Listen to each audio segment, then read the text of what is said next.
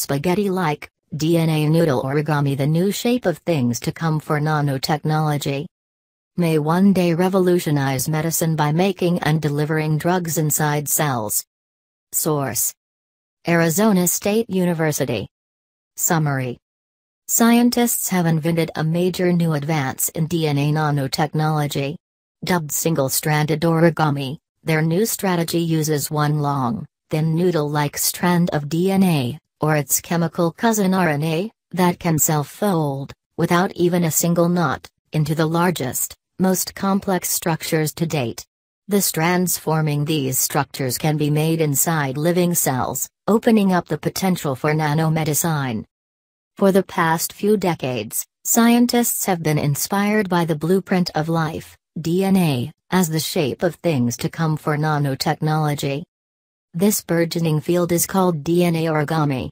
Scientists borrowed its moniker from the paper artists who conjure up birds, flowers and planes from imaginatively folding a single sheet of paper.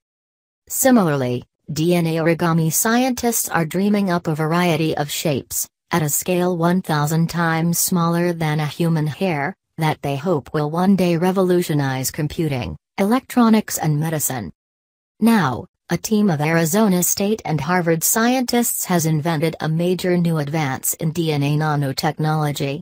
Dubbed single-stranded origami, their new strategy uses one long, thin noodle-like strand of DNA, or its chemical cousin RNA, that can self-fold, without even a single knot, into the largest, most complex structures to date. And, the strands forming these structures can be made inside living cells or using enzymes in a test tube, allowing scientists the potential to plug and play with new designs and functions for nanomedicine, like tiny, nanobots playing doctor and delivering drugs within cells to the site of injury. I think this is an exciting breakthrough, and a great opportunity for synthetic biology as well, said Hao Yan, a co-inventor of the technology, director of the ASU Biodesign Institute's Center for Molecular Design and Biomimetics, and the Milton Glick Professor in the School of Molecular Sciences. We are always inspired by nature's designs to make information-carrying molecules that can self-fold into the nanoscale shapes we want to make. As proof of concept, they've pushed the envelope to make emoji-like smiley faces, hearts, triangle shapes, 18 shapes in total, that significantly expand the design studio space and material scalability for so-called bottom-up nanotechnology. Size matters. To date, DNA nanotechnology scientists have had to rely on two main methods for making spatially addressable structures with finite dimensions. The first was molecular bricks, small, short pieces of DNA that can fold together to make a single structure. The second method was scaffolded DNA, where a single strand is shaped into a structure by using helper strands of DNA that staple the structure into place. These two methods are not very scalable in terms of synthesis, said Zhang, a senior co-author on the paper. When you have so many short pieces of DNA, you can't replicate it using biological systems. One way around this is to engineer one long strand that could fold itself into any design or architecture. Furthermore, each method has been limited because as the size of the structure increases, the ability to fold correctly becomes more challenging. Now, there is a new third way. For Yan and his team to make their breakthrough, they had to go back to the drawing board, which meant looking at nature again for inspiration. They found what they were looking for with a chemical cousin of DNA, in the form of complex RNA structures. The complex RNA structures discovered to date contain single-stranded RNA molecules that self-fold into structures without any topological knots. Could this trick work again for single-stranded DNA or RNA origami? They were able to crack the code of how RNA makes structures to develop a fully programmable single-stranded origami architecture. The key innovation of our study is to use DNA and RNA to construct a structurally complex yet not free structure that can be folded smoothly from a single strand, Yan said. This gave us a design strategy to allow us to fold one long strand into complex architecture. With help from a computer scientist in the team, we could also codify the design process as a mathematically rigorous formal algorithm and automate the design by developing a user-friendly software tool, said Yan. The algorithm and software were validated by the automated design and experimental construction of 6 distinct DNA SS origami structures, 4 rhombuses and 2 heart shapes. Form and function. It's one thing to make crafty patterns and smiley faces with DNA, but critics of DNA origami have been wondering when the practical applications would come about. Now, these are possible. I think we are much closer to real practical applications of the technology, said Yan. We are actively looking at the first nanomedicine applications with our SS origami technology. They were also able to demonstrate that a folded SS origami structure can be melted and used as a template for amplification by DNA copying enzymes in a test tube, and that the SS origami strand can be replicated and amplified via clonal production in living cells.